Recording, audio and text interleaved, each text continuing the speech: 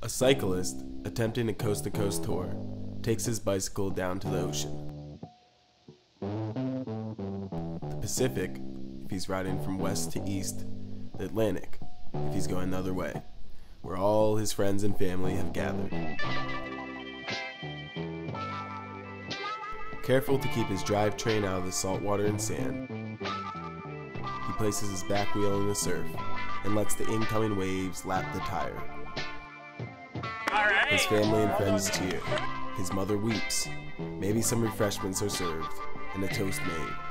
Then, when all goodbyes have been said, the cyclist straps on his helmet, puts foot to pedal, and, with one last look over his shoulder, sets off on his adventure.